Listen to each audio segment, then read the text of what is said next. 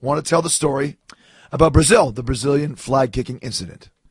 So I've only been to Brazil one time with the WWE. We went to Sao Paulo, Brasil, and loved the country. It was kind of a weird story because we were supposed to get in the night before. There was a problem with the plane, so we were stuck kind of overnight. I believe it was in Washington, D.C., whatever. So we flew into Brazil and didn't get into Sao Paulo probably until about, I think, 2 or 3 in the afternoon. Went and dropped off our stuff at the hotel. Or maybe we didn't even have a hotel. I don't remember. We might have just went straight to the venue. And it was our first show, I believe, ever that the WWE had ever had in Brazil. And it wasn't a great crowd, maybe half of a house. And the crowd was, not super crazy, but they were kind of watching it and digging it and seeing what this WWE stuff was all about. The Brazilian army were the security for the show. And these guys carry around guns. They're all standing there with rifles and, submachine guns and all that other stuff that you kind of see sometimes in some of the third world countries. I guess Brazil would be a third world country or close to it. So we were having the match. It was CM Punk and I in the main event, working on top, people hanging from the rafters. Tell them hoot. It wasn't exactly hanging from the rafters, but the people that were there were excited. We come to the ring. Punk gets introduced. He's the good guy. I'm the bad guy. And somebody throws a Brazilian flag into the ring. So Punk grabs it and kind of takes it and parades it around, waves the flag, people cheer, and he puts it on the turnbuckle. Referee Mike Chioda goes to take the flag out of the ring, and I stop him. I go, no, Mikey, come here. Let me have that flag. I pick the flag up. I wave it in the air. I drop it on the ground. I step on it. I kick it. Took about 3 seconds. And I was expecting to elicit this crazy riot from the fans in attendance. Didn't really do that. Got a little bit of a reaction, but it was nothing special, nothing over the top, nothing extraordinary. So I figured, well, okay, the crowd's kind of dead, whatever. So I start working the match, and Punk had just finished his shine, and I'm just starting to get the heat on him. I've done the heat spot, so he's selling for me, and I'm in the corner beating him down, and I see a guy behind me, extra close. And I turn, and it's a referee, but it's not Chioda, it's Charles Robinson. Charles had come into the ring. I'm like, what the hell's going on? Like, why is Charles in here? Did somebody get hurt? And he goes, you have to apologize. I'm like, what? He goes, you have to apologize for kicking the flag. I'm like, F that, get out of here. He goes, I'm serious. I'm like, get out of here, go away. And I look, and I see John Laurinaitis running down to the ring. And he's the producer of the match, the agent of the show, the guy who's in charge of this road show. And he goes, seriously, Chris, you have to apologize. This is real. This is serious business. You have to apologize for kicking the flag, or they're going to arrest you. I was like, oh, no, here we go. This is serious. So it's almost like Wayne's World. I take Punk in the corner. I'm like, just sell, just stay there. Car, here comes the car. Stop the match. And I grab the microphone, and I go in and say, hey, listen, I just want to say I apologize to anybody I offended tonight for kicking this flag. I did not do it maliciously. I did it as part of the show.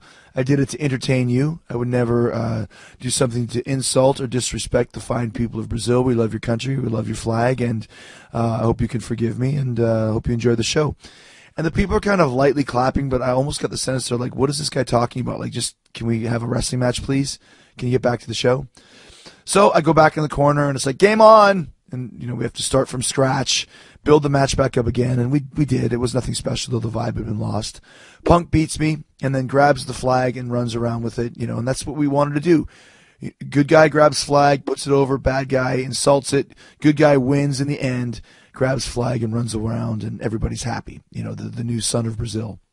So I walk back through the curtain, and I go, and it's one of those things where no one's really looking at me. Everyone's kind of looking at the ground and looking the other way.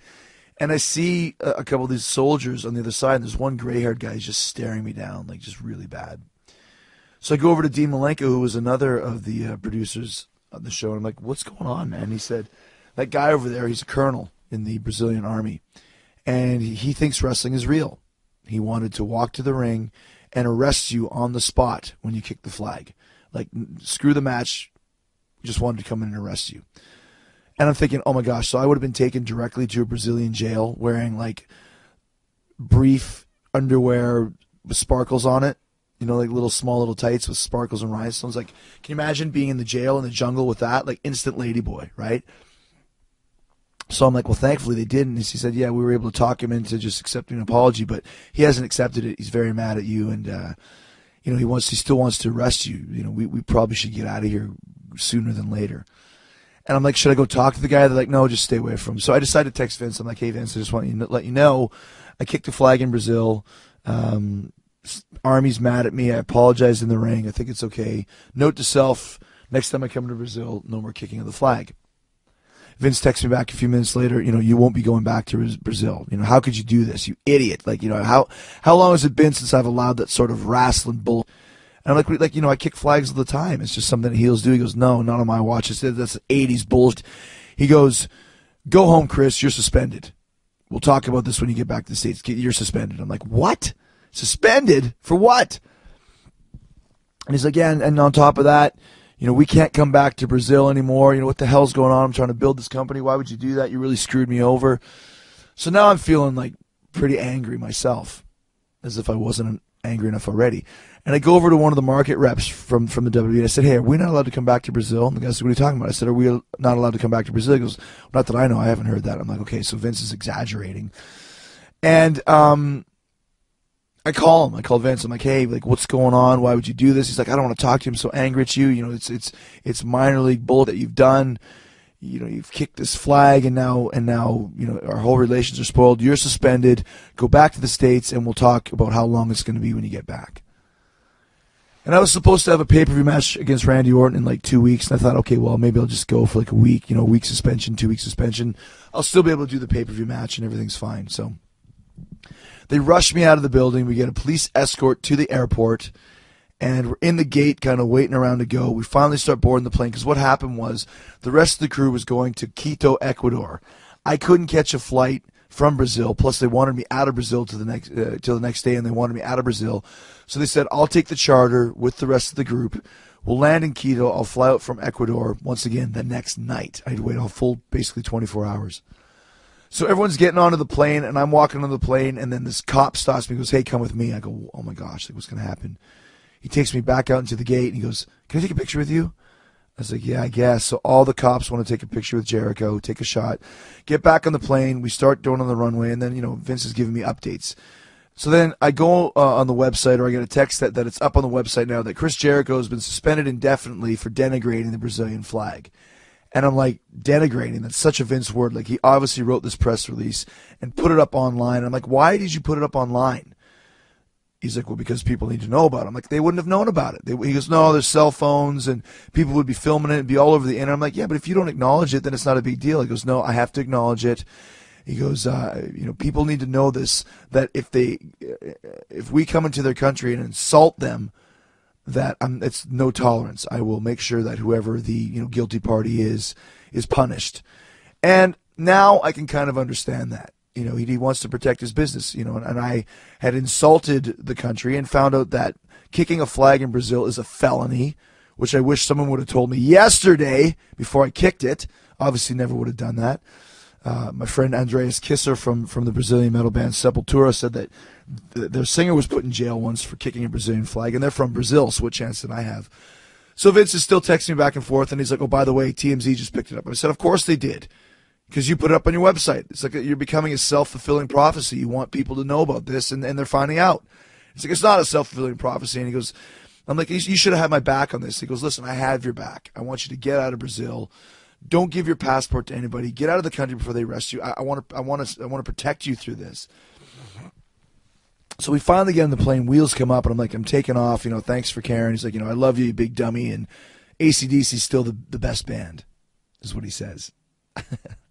Because he loves AC/DC. He knows I do too.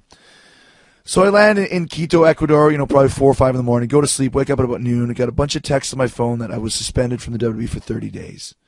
Once again, the WWE.com website posted the news about my future before I even knew about it, and I was furious. And Vince texted me, he's like, are we having fun yet? Give me a call when you wake up. I'm like, screw that. I am not calling this guy. Like, no. You're going to put it up on the website twice and not tell me? And also I find out now I'm suspended for 30 days? Like, what does that even mean? With pay, without pay? Like, what's going to happen? I'm so mad at him. I have to wait the whole day in Quito, Ecuador, like kind of the pariah, like the exiled child, the disgraced child with nowhere to go. And the rest of the gang goes to the show, and I got to stay in the hotel. Stepping on the flag earlier. I love Brazil. We are very happy to be here to perform for you. So please accept my apology for stepping on your wonderful flag of this wonderful country.